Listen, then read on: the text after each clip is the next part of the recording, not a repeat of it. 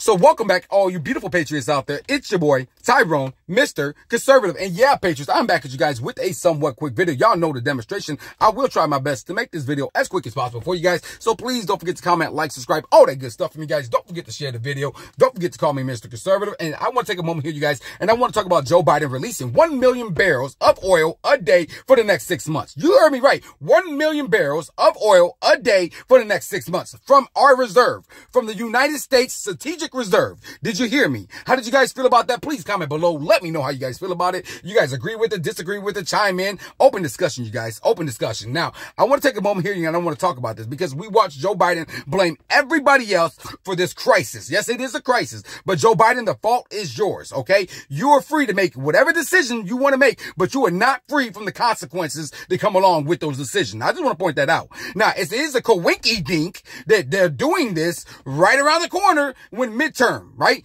around the corner, and it's midterm. Now they want to do this. They want to lower the price at the gas pump. Why? So his game plan is, oh, we're going to release the oil now from the reserve and we're going to buy it in 6 months at a cheaper price. That is his game plan. So this is what he's doing. He's taking all of his money, right? All of his chips, and he's putting it on red on the roulette table. Yeah. We're going to put it on there, right there. That's what he's doing. All of his eggs in one basket, because we see inflation high, 7.5, 9%. We see it super high, right? So who not to say 6 months from now, we're not looking at 14, 15, 16% inflation, right? So you're telling me gas prices are going to be cheaper then, right? Then now? I mean, please comment below. Let me know. Am I crazy? Am I talking crazy? Do I not know what I'm talking about? Please comment below and let me know, man. See, look, they're doing all of this stuff because they know the midterm election is coming around and they know that they're going to take a massive loss. These Democrats are afraid that people are looking at the gas price, but also we are looking at the food shortage. We are also looking at inflation. We are looking at all of these poor policies that you guys are pushing. You know what I mean? There's so much more to do with this than just the high gas prices. You know what I mean? Like, yes, I am happy to see some relief come to the gas pump because I am suffering. You are suffering. We're all suffering. Okay, I don't care if you're a Democrat, liberal, conservative, Republican, constitutionalist, or whatever. I don't care, right? We are all suffering at the hands of these high gas prices. All right, we are all suffering. So, I mean, look, but I want you guys to remember. I want you guys to remember this. This is Joe Biden's fault, okay? This is his fault. Let me explain how it's his fault, all right? Because since he took control, right, since he got in office, we've slowly seen gas prices increase. 10 cents here, 20 cents there, 30 cents here. You know what I mean? We started off at $2 here in Democrat, Illinois, right? We started off at $2, right? We've seen it go from $2.20, $2.30, $2.40, $2.50, $3, $3.75, $3.80, and now, because the whole mumbo jumbo that's going on with Russia and Ukraine, now we're above that, like $4.75, $4.60, right? Yeah. But look, this is Joe Biden's fault. Because like I said, he went after the Keystone Pipeline. He put regulations, more restrictions against all of these oil companies, right? Our energy sector, no more fracking, no more offshore drilling. See, people are not paying attention to the bigger picture here. That is the bigger picture. Like, look, this is Joe Biden's fault. All right, he needs to own up to it. Stop blaming everybody else. Stop blaming Trump. Stop blaming us. You know, stop blaming the oil company. It is your fault. He also said in his speech, you guys, he said that he was going to punish the oil company, our energy sector. Yes, he said he was going to punish them because they're not producing or ramping up production. Well, sir, it's your fault that they're not ramping up production. It's your fault. You're the one tying their hands behind their back and saying, hey, produce more oil. Why don't you just do this? How about you just say, hey, you know what? What do I have to do? What restrictions do I have to lift? Do I have to open up the Keystone Pipeline? What do I have to do to help you guys ramp up production? I mean, look, Joe Biden, if you really care about the American people, I mean, look, I'm not a college professor, but I can figure this out for you. Look, all you got to do is just undo everything that you did. Undo everything that you did. Simple as that. All those executive orders, retract them. I don't know, is that how we do it? Retract them? Whatever. Just go back to Trump policy, okay? I understand a lot of people don't like Trump, okay? I understand.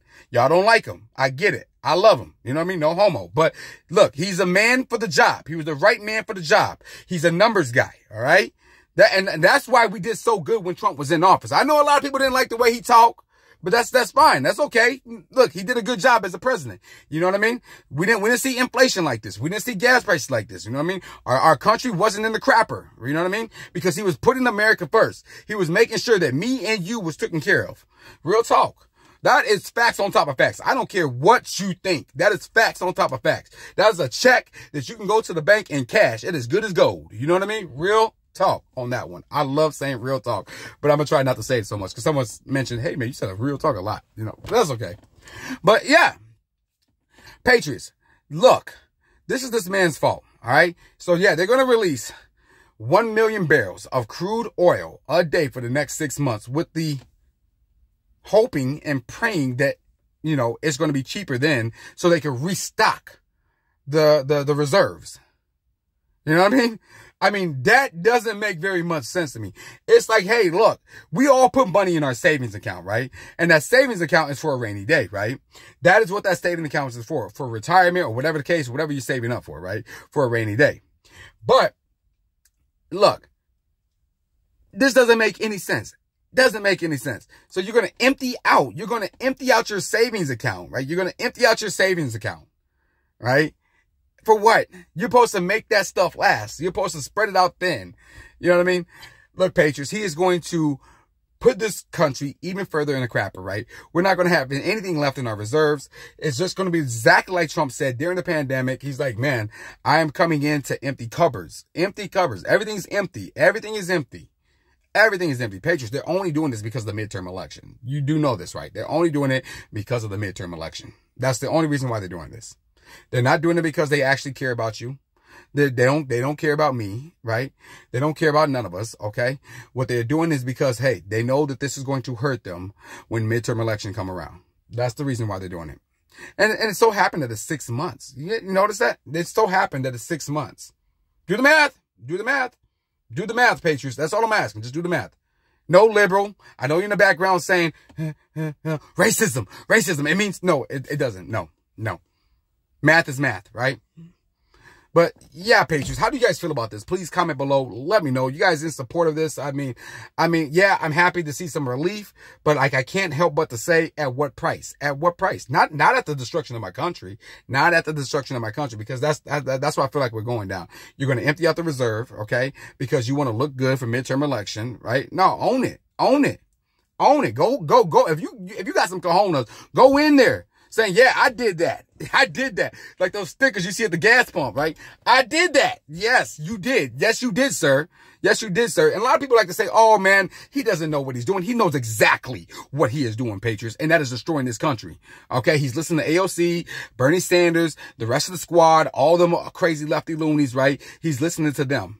And they goal is to destroy this country. All right.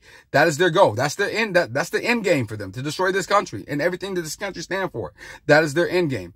And I think he's doing a pretty successful job at doing that. Would you guys agree with me? Disagree with me? Comment below. Let me know. A lot of people are like, oh man, we can't just blame Joe Biden. Yeah, we can. Yeah, we can put the blame square on him because he's the one that signed those executive orders. He's the one that signed them. I don't care if AOC gave him the idea.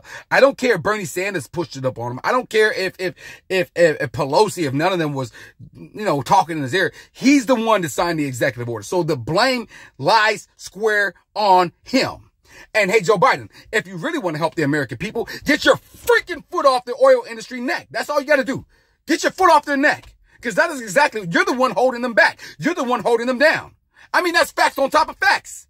Facts on top of facts, man. I mean, like, yeah. Man, y'all comment below. Let me know what y'all think about it. Because if I continue going, I'm going to start cussing. And y'all know how YouTube do. I don't want to do that, man. I don't want to get super upset. I don't want to get you guys super upset. But I want you guys to realize this is Joe Biden's fault. It's not your fault. It's not my fault. It's not the oil industry fault. It's his fault. It's his fault. You know what I mean? And they're only doing this because of the midterm election, okay? We watched gas prices rise as soon as he took control of the office. As soon as he took control of the office. You know what I mean? And on top of that, Patriots, and on top of that, he could fix this problem without releasing oil from the reserve. He can. Only he got to do is undo the problem undo the policies, right? Policies that he put against the oil industries when he first took control of office. I mean, simple as that. Open up the Keystone Pipeline, sit down, talk to the oil industries, say, hey, what can we do? But he's not doing any of that. Just thought I would point that out to you guys. So let's end the video like we normally end the video, you guys, with the Let's Make America Great. Oh, Patriots, y'all see that American flag, and let's keep America great. Come on in here. I'm gonna tell you how we're gonna do those two things. We need Made in America is what's gonna make this country great. Right? Made in America is what's going to keep this country great. And I'll be coming back at you guys with another video.